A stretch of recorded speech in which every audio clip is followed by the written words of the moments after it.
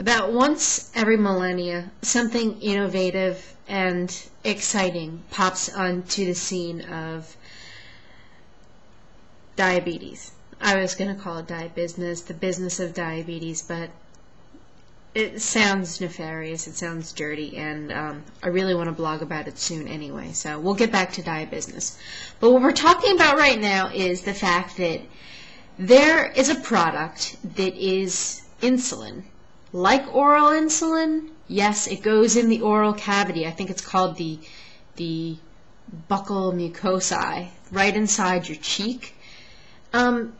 It's a lot sexier than Exubera, too. Rather than coming in something the size of a fire extinguisher, it comes in something the size of an inhaler. And everybody's like, yeah, Allie, yeah, we've heard about it. It's called Oral-lyn, but it's in Ecuador. Yeah, it's in Ecuador, but it's coming to America. You should be excited. I think it's fantastic. I mean, I don't get excited about, human analog type things, but this is not an analog. This is actually generic human insulin. It is not analoged. It's not tweaked around. It's the real thing. So it's as close to the real thing as you're going to get without slaughtering human beings. So it's the first generation of insulin, and this is where it should have stayed. It did not need to go elsewhere, but I'm not going to embellish with my thoughts right now. Point is, oral insulin is coming. This is fantastic. This stuff may even be better than injectable insulin for, corrections and for coverage, more or less. Meals.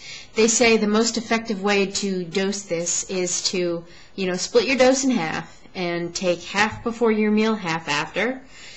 It is more effective in its absorbency rate, meaning when you're injecting insulin, you're only absorbing between 20 and 40% of it, and this, because it's going through the inner lining of the cheek, it's absorbed more effectively than 20 to 40%, and the concentration is higher. It is a U500 rather than the U100 we're all used to injecting, but this stuff may actually make it possible to not have to use as much insulin, which time and time again in studies has shown that, and one of my frequent visitors, Mr. Sankt Pauli, has mentioned many times that 0.5 units per kilogram is basically the safest dose for patients with autoimmune diabetes, type 1 diabetes.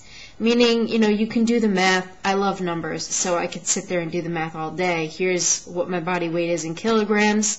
If I'm only taking, half a unit per kilogram, you realize your body's probably in a very safe place. And please, read the comments on Allie's Voice, because what other people have to say, about their thoughts and feelings on this, on all of the subjects I blog about, that's where the real meat and potatoes of Allie's Voice is. It's what you guys are saying. It's what everybody else who are my allies with diabetes living with this.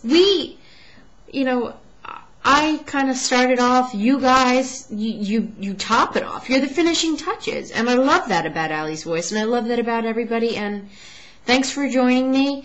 Catch me on YouTube, or check out alliesvoice.com, subscribe, and you'll get an email every time I blog. See you next time.